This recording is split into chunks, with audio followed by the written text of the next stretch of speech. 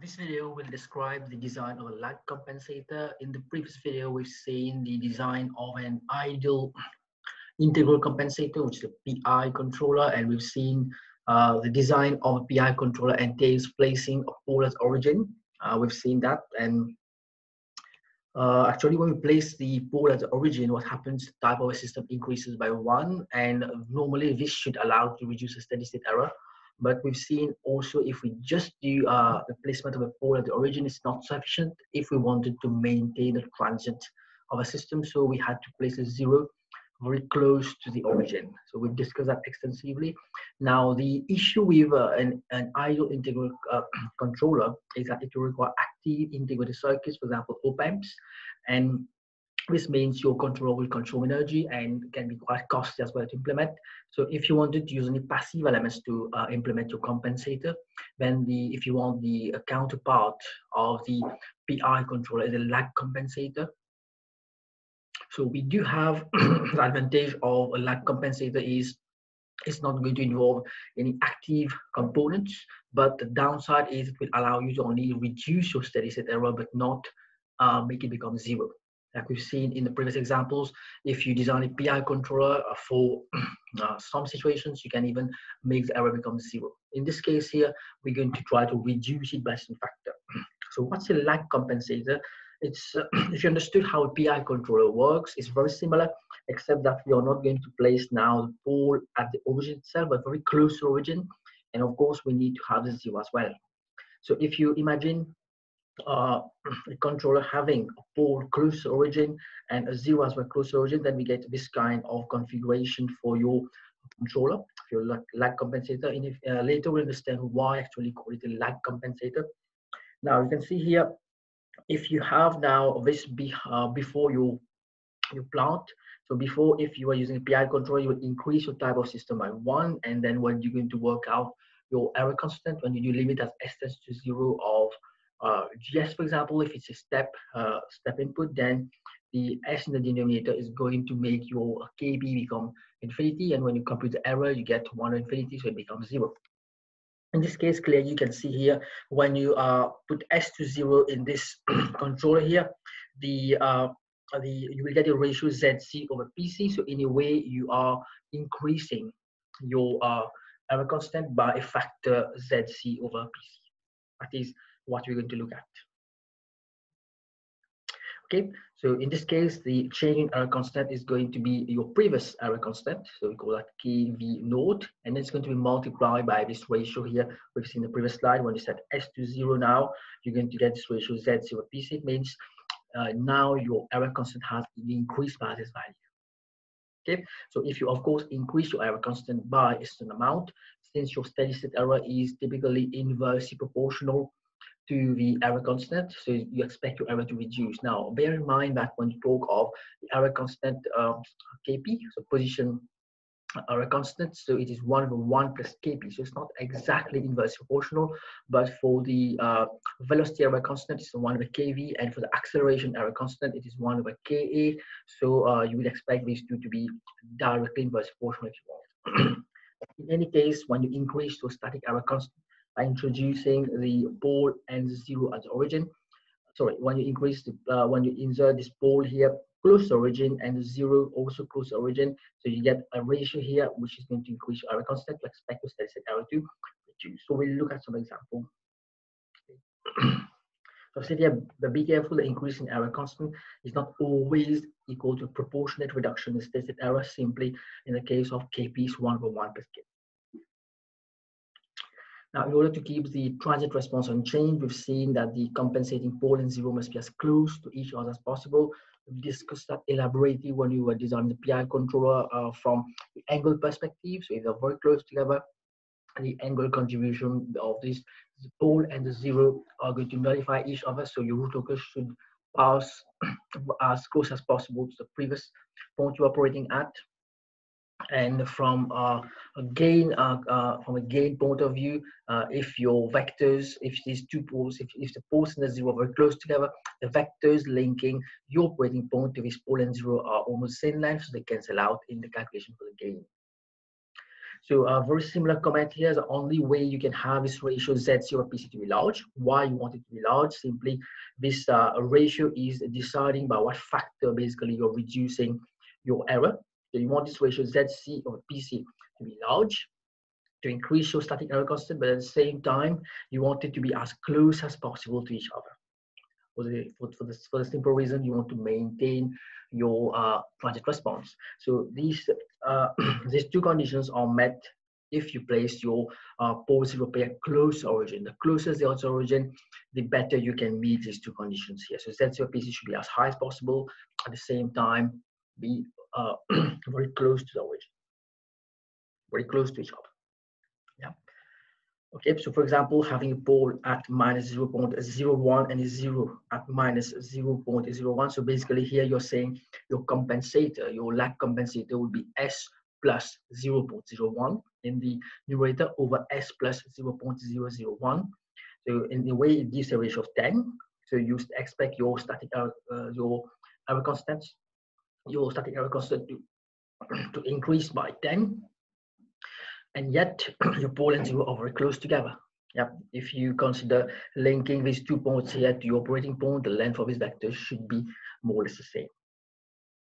So let's take an example to illustrate the design of a lag compensator. So compensate the following control system so the steady state error is reduced by 10 while maintaining the transient response as much as possible for damping ratio of 0.174. So we know this damping ratio is going to correspond to a damping ratio line on the root locus, so you can find your operating point. The first thing you would need to do is calculate the error you're getting at this point in time with the gain that you're getting to give a damping ratio of 1.074. That's the first step. And once you get that steady state error, you can work out a new steady state error that is reduced by 10. And for that, it will correspond to a given KP. In this case, a KP, if you look at the transfer function here of your plant, is a type 0 system. So if you're getting, if you want to reduce your steady state error by 10, it means it is not zero, it is constant. So it means you're talking about KP here. So we've discussed this problem earlier. So we've worked out this problem earlier, and we actually calculated steady state error for operating at a damping ratio of 0.174. 0.108. So if I just go back where actually we saw this example as reference for you. So this example we've taken earlier, but this was for PI controller. Yes. So without any compensation, if you work out your KP, this is what we got earlier, and we found our K to be 164.6. And how do you get that? Is by finding the cross section between your damping ratio line and your root locus. So you got this point as well as the operating point, in this case minus 0.694 plus J 3.926. When you are designing the PI control, remember we've used this operating point to calculate our peak time and setting time, so that when you do compensation, you can cross-check, have you actually maintained your transient response as close as possible? We have to do similar exercise here for the lag compensator, because we would want to maintain the same transient response as much as possible. So once you got your gain here, 164.6, you're going to use that, of course, in your calculation for KP. We got 8.23 for KP, and then you work out a steady state error to use 0.108. Okay, so this is where these figures are coming from. You're not going to repeat the calculations. Now, the question is about reduction the steady state error by 10. So 10 for improvement in the steady state error means new steady state error should be 0.0108. So you just divided this by 10. But be careful, this does not correspond to an increase by 10 of your KPs. What I was mentioning before is always a proportionate increase in those static static error constant. In this case, for KP especially, it's going to not be inverse proportional in that case. So from this new value for your steady state error 0.108, so you can work out a new value for your KP, because your steady state error is 1 plus KP, which should be equal to 0.108. If you do that, you get a new value for KP of 91.59. It's not equal to 80.23, like I mentioned. Therefore, now it means you need to increase your error constant from 91.59 from 8.23 to 91.59. So you can find here, get a ratio. So this is going to be the ratio of your 0 to your pole. So it's not going to 10 again. Yeah, so you find your new value for KP, and then the ratio by which it has to be increased is 91.59 divided by 8.23. And then it means your ZC over PC should be equal to 11.13 by dividing the new value of KP and the old value. Now, once you found this ratio, you can arbitrarily set PC and ZC. So once you set, let's say you set your PC at 0.01, so it is at minus 0.01, of course. So from that here, we know ZC over PC should be 11.13. You work out your ZC to be 11.13 times this PC, you get 0.111. So this is your lag compensator. Of course, your K here would again be found by finding the cross section of this new root locus here, where you introduce this 0 and the pole, and find the cross section of the damping ratio line and your root locus. So this is what's done here. And now we get a value of 158.1, and you can find again you have your operating point, which can be used to work out your peak time and settling time as done earlier, and you can compare. Okay, so this table here summarizes what we've just done. So with uncompensated system, our gain was 164.6, now it's 158.1.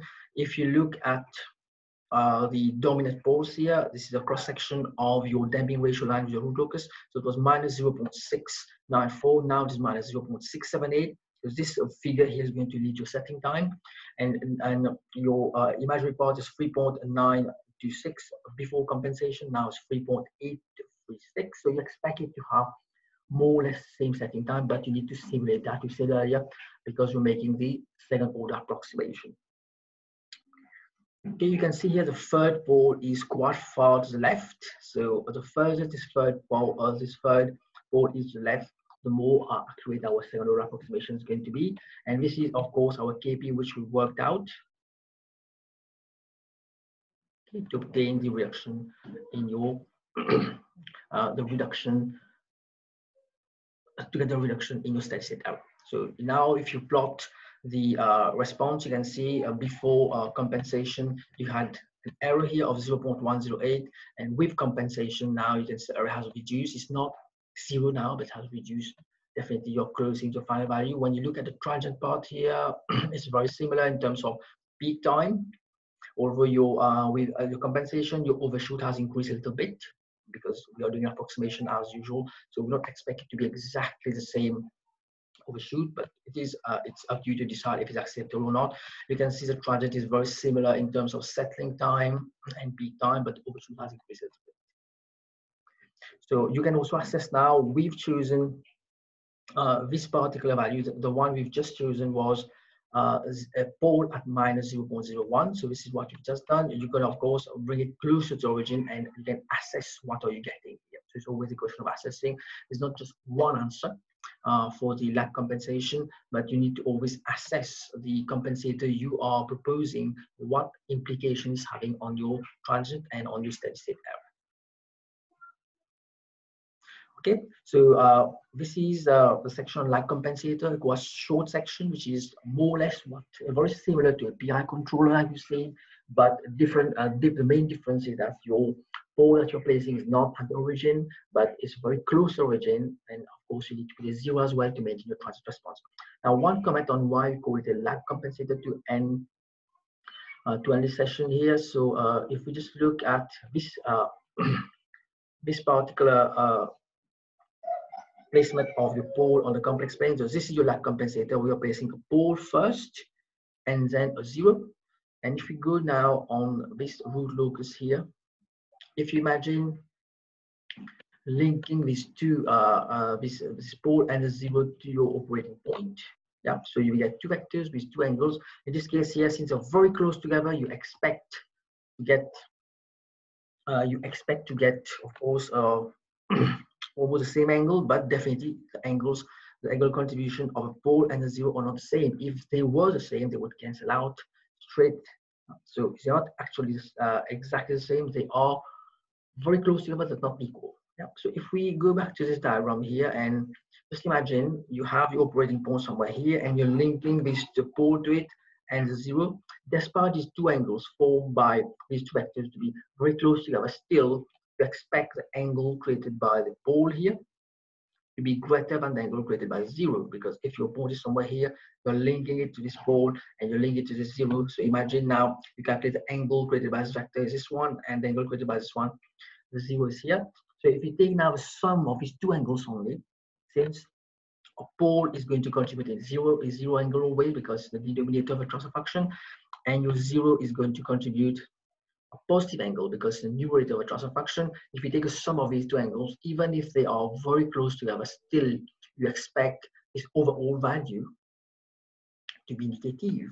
Yeah, to be negative again because angle associated with a vector from the pole is going to give a larger angle as compared to this one. So it's because angle is negative that we call it a lag compensator. It's going to cause a lag in your phase overall. Okay, so I end this video here. The next video is going to look at PD controller. So it's going to be a bit longer video where we're going to now tackle the transient part of your system. If you want to change the transient, get happy with a step, with the settling time or the peak time or the overshoot or the natural frequency, so you can modify all these by actually moving from your operating point to other points, and for that we need to consider the PD and the lead compensator. Okay, thank you for watching this video. So I'm going to send out the video soon. Thank you.